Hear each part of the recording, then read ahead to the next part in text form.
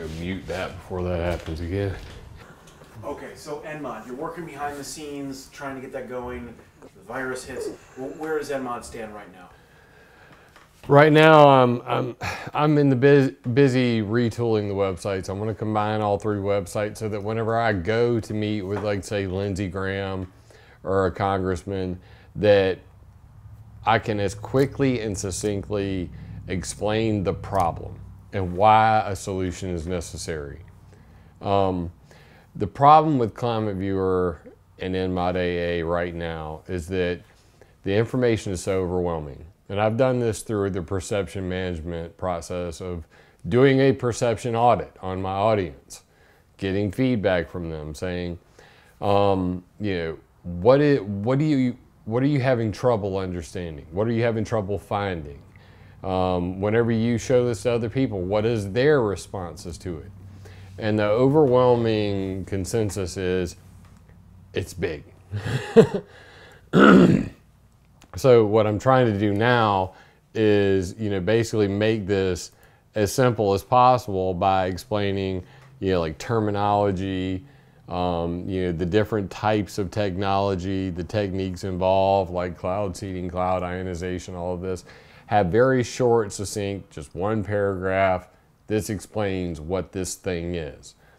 Because without that base level of information, people can't really get into the finer details or even begin to wrap their head around the fact that weather could be used as a warfare tool or that climate change could be climate changers. And once I've done that, then I'll be able to take the legislation to a representative and say, here is what's going on today. I don't know how familiar you are with this technology, but I'll be able to show them in 5 minutes as opposed to an hour. Because you're not going to get an hour with these people. And then that way, when I go to say, here's why this is necessary, they understand the scope of everything going on and understand that, you know, this is a necessary thing. So right now, that's my goal, is to retool everything, make short 5-minute videos that explain each of the different technologies, and then wrap a bow on it with, and this is why we need ENMOD AA. The idea is pretty much flawless. I've gotten the consensus of scientists, you know, a couple politicians, like I said, a Republican representative from Congress in Washington State. He took interest in it. So I've gotten some consensus already on this, and I've even got the two top geoengineers on the planet, Ken Caldeira and David Keith, have said, we would agree to this. James Roger Fleming, the guy who wrote that book that I showed you, Fixing the Sky, The Checkered History of Weather Modification and Weather and Climate Modification. He said this is a necessary thing. So obviously the idea is good. And they agree that not only is it a good idea that they could, you know, palate it, you know, that it's okay to them, and that they would sign off on something like this. David Keith said he would even lobby for it, because I called him a lobbyist in one of our presentations. He obviously saw that it was an inside joke, but regardless, he said he would lobby for my, my law. I thought that was funny. These were your intentions back in 2018. Yeah. When I went to the Weather Mod conference. Right. Yeah. And we met last year, so what has progressed on your end? Where do you want it to go? Where I want it to go is to get it into the law is actually an extremely simple process. To make an amendment to the Environmental Modification Convention, it's in the language itself. It says that basically any state department can suggest an amendment to the UN Security Council. They have a vote on it, and it is immediately law. So literally, I don't even have to speak to a congressman. I have to just get somebody at the Department of State who is willing to go to the UN Security Council with a sheet of paper and say, we'd like to update ENMOD, and this is how we'd like to update it. They have a vote, and it either happens or it doesn't. One of the groups I've been working with on this is the ETC group, Emerging Technologies Coalition or something like that, etc. group. They've been the strongest anti-geoengineering NGO in the world. They've actually stopped climate geoengineering programs in the past. The most notably the SPICE program, Stratospheric Particle Injection for Climate Engineering over in the UK. They put a stop to that experiment before it ever even happened.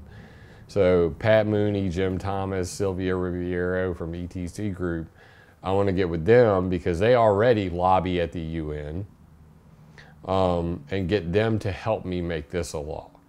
So not only going to our State Department in the United States, but get them internationally to get some backing on this and make it a reality. And then after the law becomes, the law of the land, then we work on making a US version, a state-by-state version, and making the sensor for your backyard. So building the sensor network is the last step. That's going to be an extremely complicated process, but it also will be the most informative. And it will be something that is groundbreaking, earth-shaking, and historic. There currently is no rainfall sampling network that literally tells you these are the chemicals that are in the rain that's coming down in your backyard. This is the electromagnetic radiation being emitted at your house. These are the cloud conditions over your house in 2020, 40 years from now. So we'll actually be creating a data set that will change humanity going forward, that we can show trends over decades of information that they don't have. That's the biggest hole in climate change. That to the climate change believers, the global warming believers, what they don't understand is they don't have enough information to make the kind of decisions they're making. It's very similar to the coronavirus situation we're in right now, where we have all these people making these dire predictions about the millions of Americans that possibly could die based on computer models. And as a computer programmer, as a gaming modeler, as a 3D designer, I understand that a computer model is only as good as the information you put into it.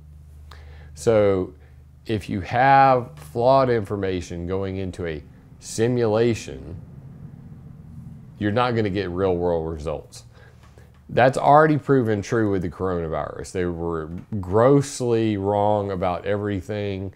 They were wrong about the infection rate. Many hundreds of times more people have been infected than they think, and they all were fine. My family personally went through it in January. We were all sick for like 3 weeks straight, could barely breathe, worst flu we ever had.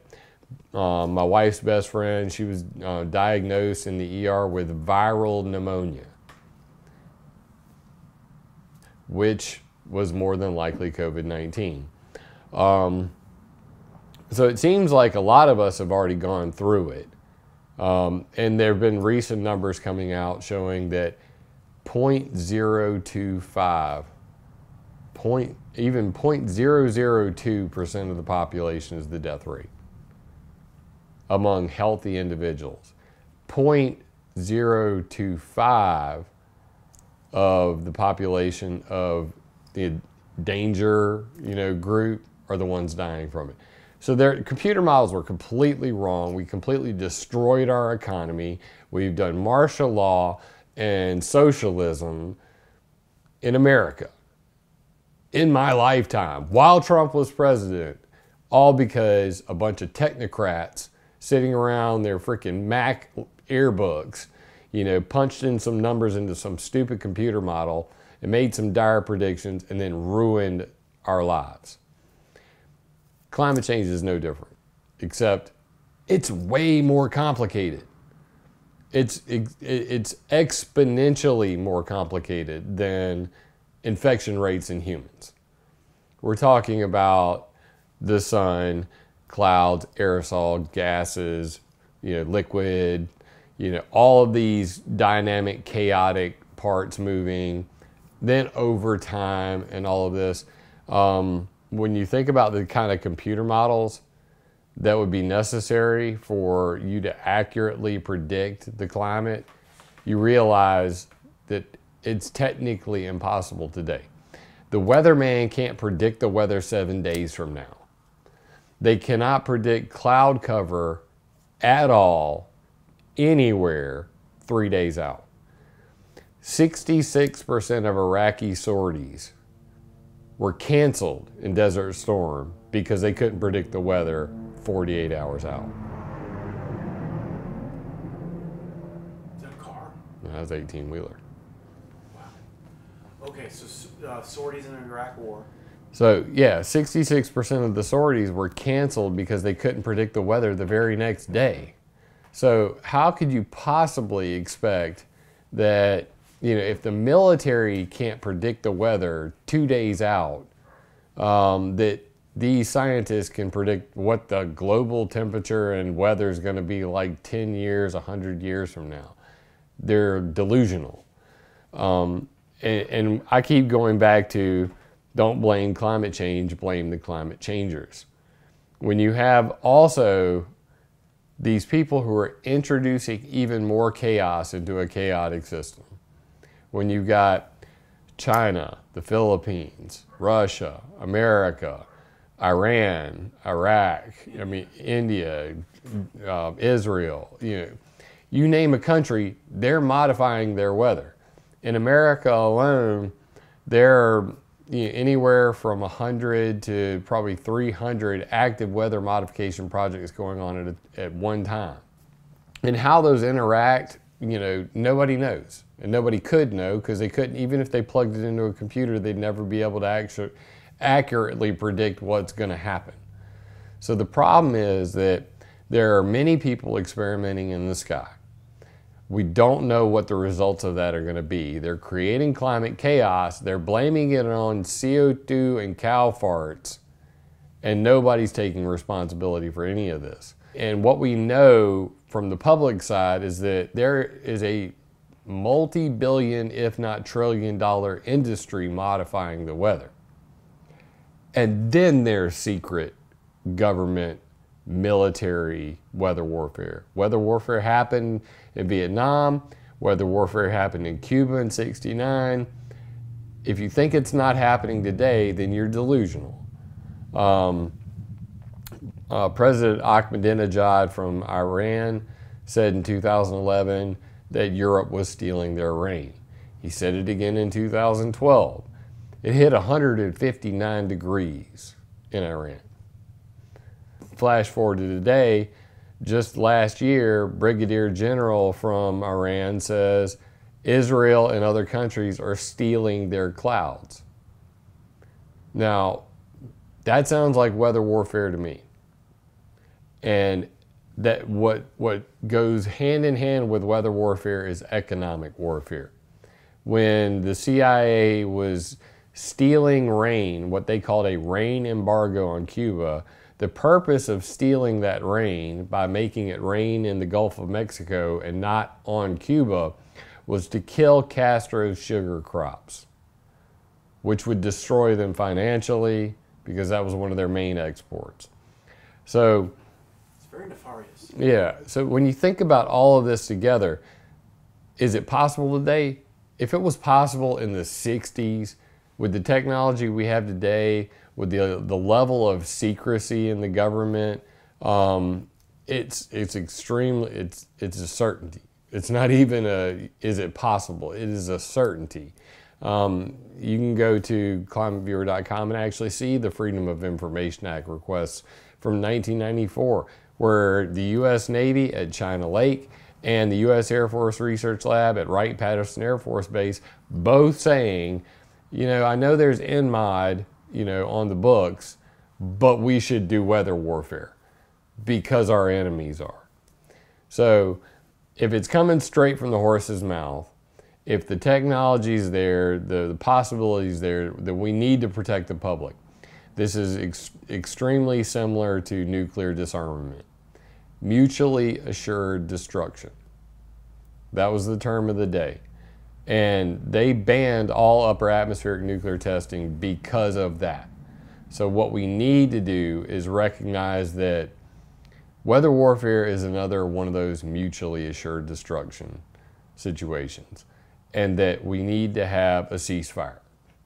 And the only way to ensure that that ceasefire happens is through proper monitoring, as Ronald Reagan would say, trust but verify. It's fine and well to ban a thing. It's another thing to be able to verify it. When Kim Jong-un sets off a nuclear bomb, we know about it. Even though it's illegal, he does it. But we know about it because we have the international monitoring system. It's run by the Comprehensive Test Ban Treaty Organization. So they have infrasound recorders, which is lower than audible, below our ability to hear, infrasound. And then we have seismic detectors, same thing as earthquakes. They look for the signature of an earthquake caused by the nuclear blast. We have satellites in space. We have all these sensors to detect and triangulate where it happened, because there's so many of them. They can go, well, the sound reached here at 0.5 milliseconds, reached here at 0.8 milliseconds, reached here at 0.7 milliseconds, bing, bing, bing, it happened here. So at the end of the day, we need an international monitoring system for weather warfare. We need transparency and verification from the corporations, from the public side. Tell us in advance that you're modifying the weather or doing experiments on the weather, so that if you cause damage to life, limb, property, that you can be held accountable in a court of law. Give us notification before experimentation, because they're going to continue to do it. Banning weather modification in totality is an eventual goal. That would be great. But it's not a realistic goal as a starting point.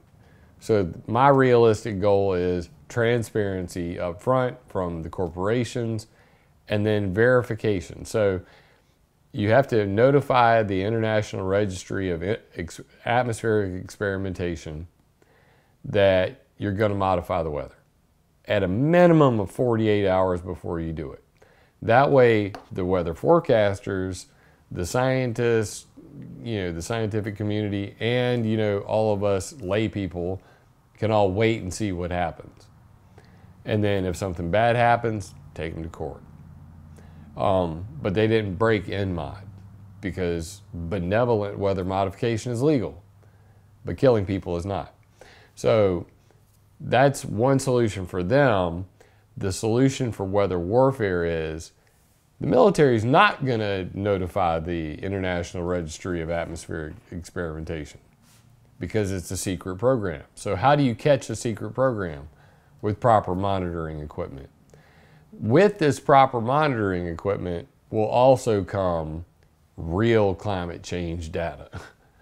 Because that's where we're lacking in the climate change world, is we don't have enough information to make the kind of predictions we're making. We don't understand aerosols, we don't understand galactic cosmic rays and how they form clouds and how the sun relates with all that.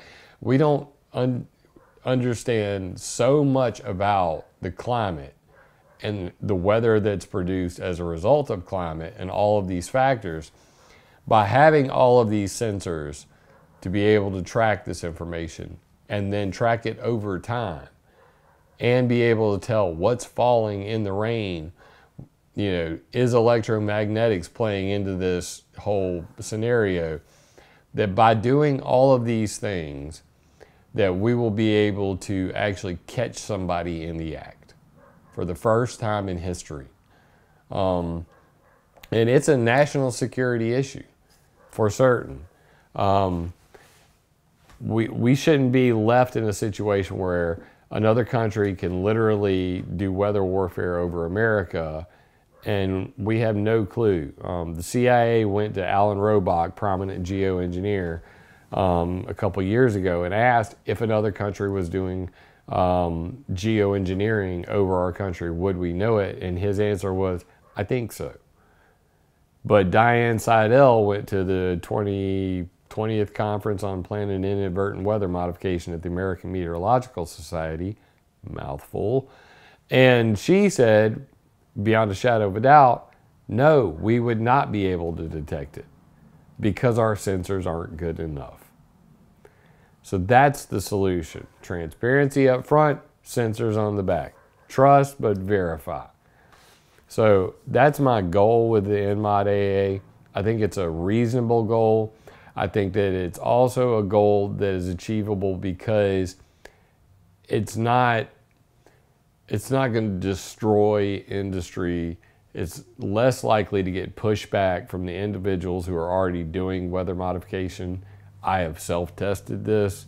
Even the geoengineering scientists are like, this would actually be necessary for us to even be able to do what we want to do because we don't have enough information. So at the end of the day, I feel like it's an inevitability. How long it's going to take to do largely depends on how hard I push and how much luck I have. But it also depends on you, the viewer, the individual, you know what I mean? We're all rugged individualists and we need to all be educated on this. So that's why I do what I do with ClimateViewer.com. The purpose is to educate you on the whole man versus nature idea. So Jim, you did all this research. Tell me how many years you did the research and what was the most, shape your question into this, how many years you did it, what was the most interesting technological advancement you saw? So I started researching weather modification, geoengineering, and space weather modification in 2008. So we'd say 12 years now total. And I would say at the very beginning, I was more inclined to believe conspiracy theories. And as it progressed, and as I intentionally seeked out and confronted the debunkers, because I didn't want to be in an echo chamber. I didn't want to, just get that self-confirmation bias thing going.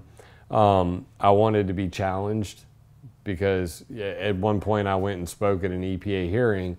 I literally gave my entire speech I was going to give on C-SPAN at the EPA hearing to the worst group of chemtrail trolls and said, have at it, bro. Pick it apart. Show me where I'm wrong. And now they have scientists and they have aviation industry people all in their group. These are pilots, people who work on jet engines, meteorologists, all of them who just hate the chemtrail community. And I said, show me where I'm wrong. And they immediately went to ad hominem personal attacks. I said, you do realize I've already won. Because if there was something in there that was incorrect, you'd be correcting me on it. I know you guys. I know how you operate. You would be picking it apart line by line. And I just jumped up and down with joy going, well, my speech is perfect. I went and I gave my speech. 3 years later, I was vindicated by 7 different scientific journal, major publications going, contrail-induced cirrus clouds may have more effect on heating the climate than CO2. In fact, it may have more impact on the climate than all the CO2 that's ever came out of planes since they started flying planes. Something I said at the EPA hearing. So, I've done my research. I've gone away from the conspiracy side and tried to focus just on the stuff that I could prove beyond a shadow of doubt. Like I like to say that I want to be able to publish stuff that I could prove in court and that you could too. It's no good for me to just tell you.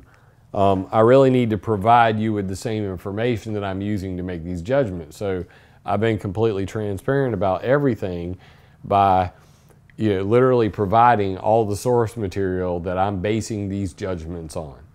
So that if somebody were so inclined, they could go through this volume of information, they could go and do the exact same thing I'm doing. Somebody else could literally, they shot me dead today, somebody could pick this up and... You gotta finish that website too. Yeah, I'm gonna finish the website. What technological advancement really was just like, this is something I need to investigate further? What pulled you in more? What really got my goat was learning about geoengineering. It was one thing for people to talk about global warming. It was a total another thing to talk about the effects of creating artificial volcanoes in the sky, to create a sunscreen permanently to block out sunlight.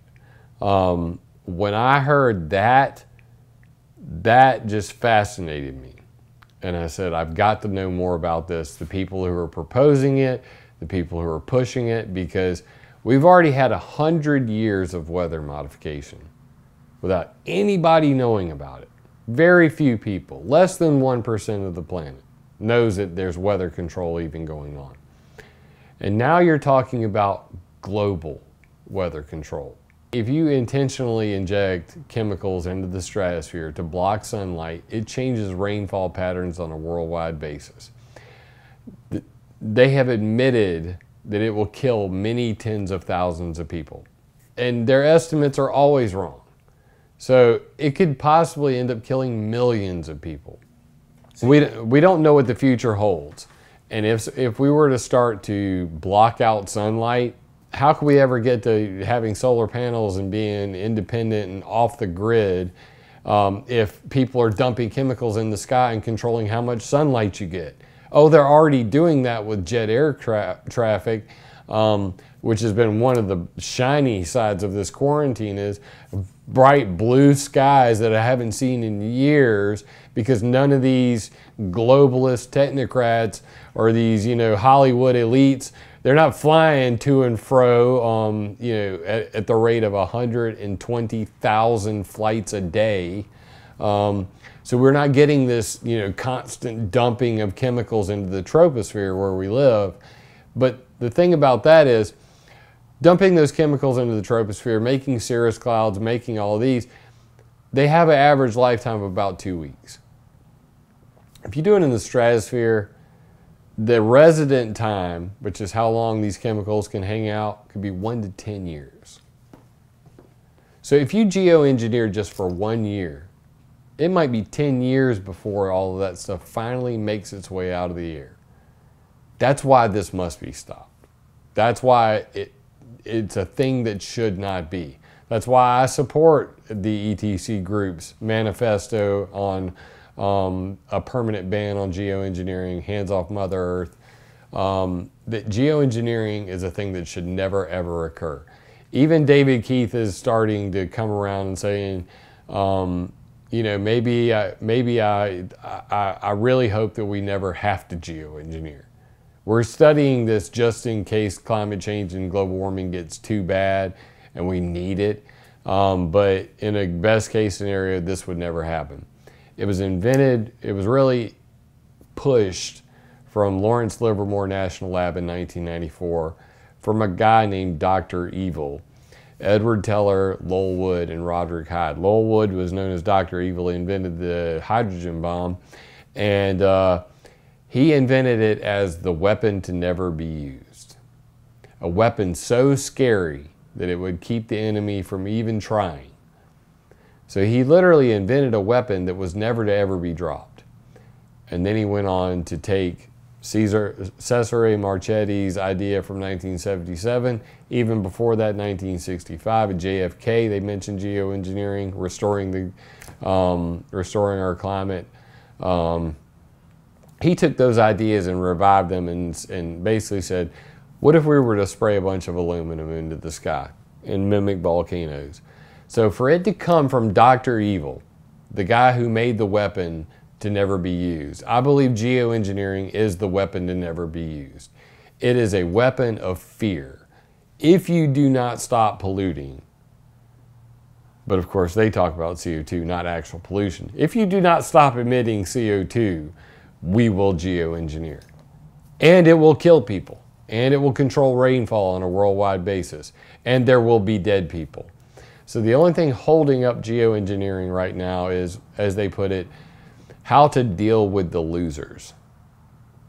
And that is dead people. Okay, so you've kind of touched on this, but give me 3 informative points people need to know about to help assist with deprogramming individuals. How do we break through? Give me 3 things of when you're meeting an individual for the first time, of introducing them to weather modification when they're rooted in climate change. Well, first off, I tell them, you know, what I told you about the weather. Okay, if they can't predict the weather 7 days from now, how could they possibly predict, you know, what the climate's going to be like in 10 years? They're like, you're right. The other one I commonly do is I go, what's that? And they're like, it's a cloud. I said, really? You ever seen a straight cloud in your life? A straight cloud? Yeah. And then they go, they look at it again, they go, wait a minute, what is that? Instant. There are no straight lines in nature. So that's one of my 2 favorite go-to lines, you know, to like shake a person real quick. And of course we get into the whole, well, that's made by a plane and that's not natural. That's not a natural cloud. But later today, it's going to be completely overcast. You wait, you'll see. And then the third thing I tend to do is, you know, either whip out my website, which is, you know, always my go-to weapon of choice, and just whip out weather modification history, and I'm like, you know, that's a thing. But what I basically tell people is, you know, that it's about control. Whenever people are passing these laws, whether it's, you know, about climate change or any, you know, right now we're in this quarantine, that they're passing these laws to strip you of your liberties. And I believe it was Ben Franklin that said that those who would give up essential liberty for temporary salvation deserve neither. And that is the truth. We have to protect our freedom and our liberty at all costs. And I do mean all costs. That's why we have a Second Amendment. And I hope it never really comes to that. That's why I'm proposing this ENMOD AA as a way to save people from violence. And I've literally said this directly. Chris Fallon, previous director of HARP, talked to him on the cell phone. David Keith, Ken Caldera, top geoengineers in the world. They get death threats on a daily basis. And I tell them, here's a way to stop that. 2. Because all lives matter, even yours. And I don't see these, you know, whereas 12 years ago I might have demonized these people, I see all individuals through shades of gray. And I believe that a lot of these people, even the geoengineers, Ken Caldera, he started out as a guy who was trying to save coral reefs. He saw them turning white. I can understand that. He has protested in front of nuclear, you know, power plants. Pretty freaking cool. Now he wants to save the world from climate change. He's actually moved on to other things now. But regardless, I believe their heart is in the right place.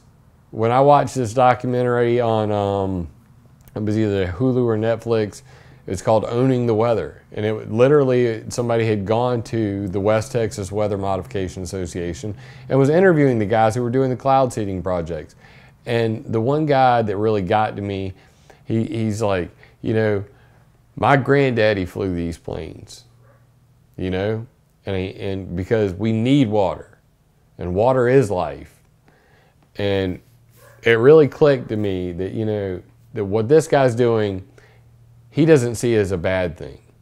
He may not understand that what he's doing may give him some extra rain and may cause a storm to be much worse in the next state. But at the root of everything, I believe these people's hearts are in the right place. the thing is, we have to get them to understand that they could be hurting people. And that's with geoengineering, beyond a shadow of a doubt. Not only is it going to hurt people, it's going to change lives, everybody's lives, from the day it's legalized going forward. And I don't want that for my kids. My two daughters will not grow up in a geoengineered world, period. And I will do whatever it takes to ensure that that happens. Which is about ENMOD. Okay, I got two more questions. I just want to change. Give me the potentials of ENMOD. What do you see it doing? And I'm looking at more of a holistic spiritual standpoint of like breaking people out of the rigmarole of politics, out of the rigmarole of like legislation. Like, what does it do holistically for a person? Health. Okay. My addendum to ENMOD, called the Environmental Modification Accountability Act, is a way to bring safety to the individual, to bring clarity of mind, to end fear of the unknown. Right now, we're in a situation where there are, millions of individuals who are scared of clouds coming out of planes. What they don't realize is it's the invisible that's even more scary. Truth is always scarier than fiction.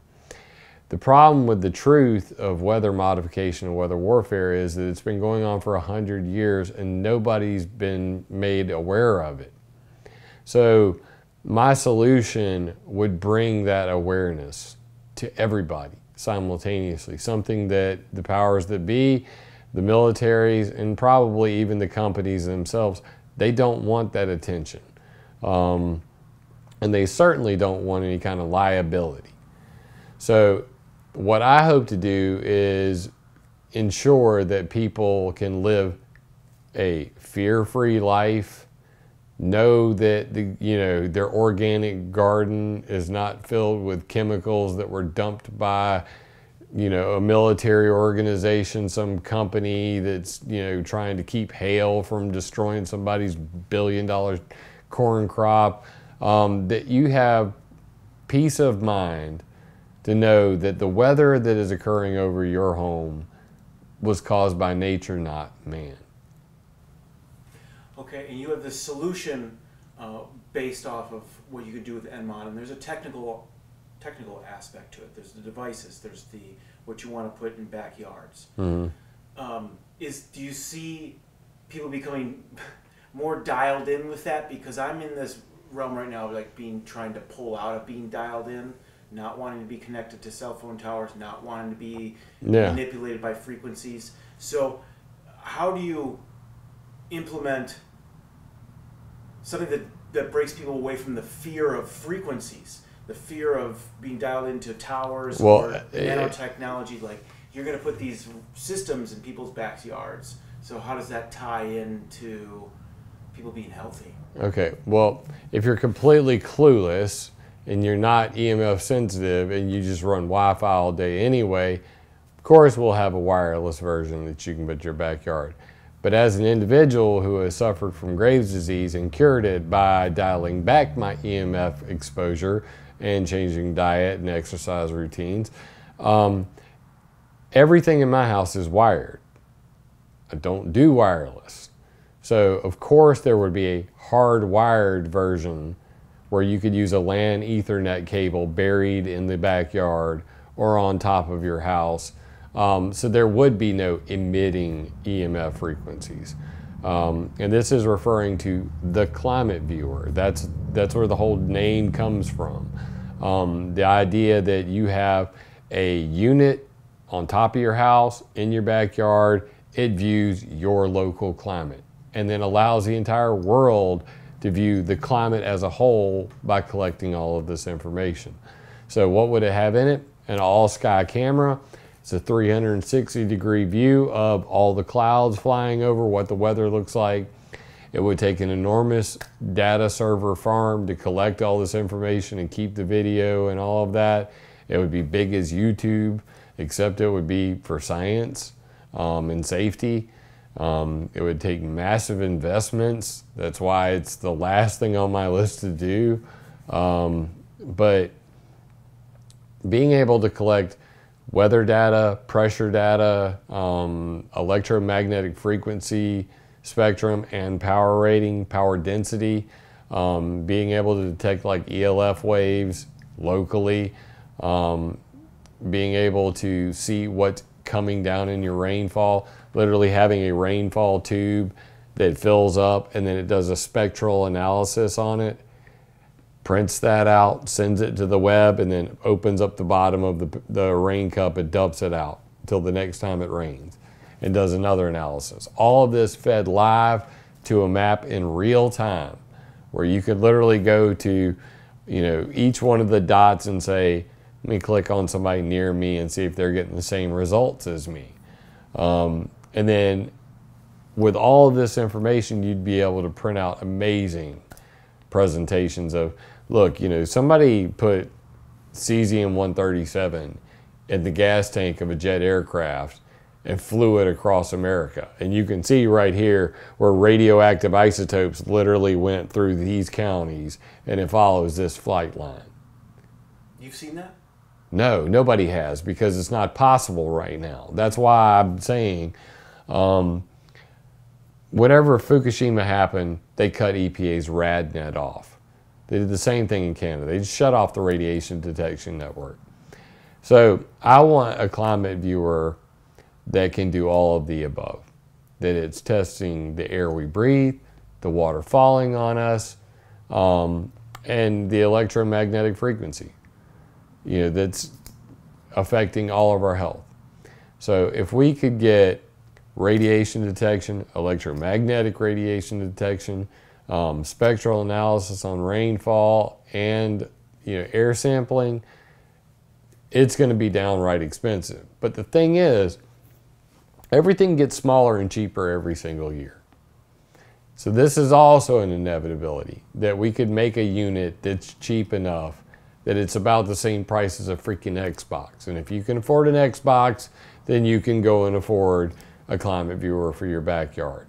And then if you've got the extra money and you want to buy the top of the line model that has radiation detection and EMF, then you can get the upgraded version. But regardless, you got to start somewhere. And I want the base model to at least have like the camera, you know, the rainfall detection, you know, like what chemicals are coming down in your rain. Because I see organic gardeners who would probably be stunned to realize that there's glyphosate raining down on their crops. You're like, I thought it was organic. No, you have to grow indoors with purified water to know that it was truly organic. So that's my goal for this whole ClimateViewer idea, is that, you know, it's a system that gives you peace of mind. And that's the wifey. She here? No, she's probably overdue at this point. Okay. You want to take it? Hello, darling. Hello, how are you, honey? I'm doing well. We were wrapping up the last question right now. What is social distancing evoke in you? Control. Martial law. Tyranny. All of the above. Well put. I know you have plenty more to say about that. We don't have to, though. But I think those are simplest terms, you know, that are all that are needed. Social distancing. What was, oh yeah, I said it back. It's probably good that's not on. Yeah, okay. So that's really good, Jim. Why did you do this? Yeah, you may have answered this already, but you can answer it again. Why are you doing this? When I was a Boy Scout, I was taught to do a good turn daily. And I drank a lot of alcohol, did a lot of drugs in high school. I partied hard. I did a whole lot of nothing after in my 20s. And then I had a kid. And then I realized that there was more to life than just me. And now I can't not think about their future. So that's why I do what I do. Cool. Thanks for what you do, brother. Thank you for what you do too, man. I'm trying. We all are. Every day. Always better together. You got that right. More the merrier. It's just trying to get people on board. It's frustrating talking to some. But there have been some great conversations so far coming up here. Just stopping and talking to people. And people know. People are starting to know. They just don't know what to do. If this video resonates with you, leave me a comment because I love hearing from y'all. First time here, be sure to subscribe and click the bell. The bell doesn't always work, so come to ClimateViewer.com and sign up for our newsletter. Remember, it would be impossible for me to do this without your support, so please join my Patreon or buy me a coffee on PayPal. And always, attack ideas, not people. Kids are impressionable. That's why here at this station, we watch the programs and commercials your child watches carefully. He may see bad guys, but not in the role of heroes. And he'll learn that crime doesn't pay. Because your child's welfare is our concern, too. That's part of our code. Better than anything you can get without a prescription. Anything. It's the best.